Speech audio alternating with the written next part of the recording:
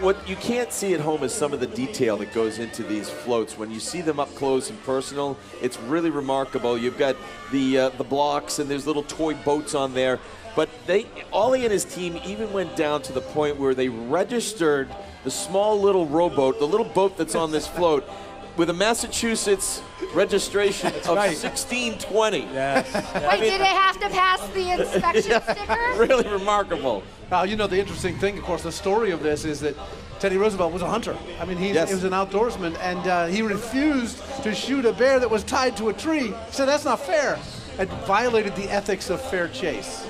So, teddy bear. So when we say someone is a teddy bear, they're just a nice, kind, warm human being. That's right. And of course, that ethics was the root of all hunting in America. Years. And that kind of. And when this goes by us, you'll see that we didn't forget the Bruins bear. We got a Bruins bear. Oh, you gotta have the Bruins 100 bear. years of the Bruins pride and joy of Boston, Massachusetts. So we even have a Bruins bear in there.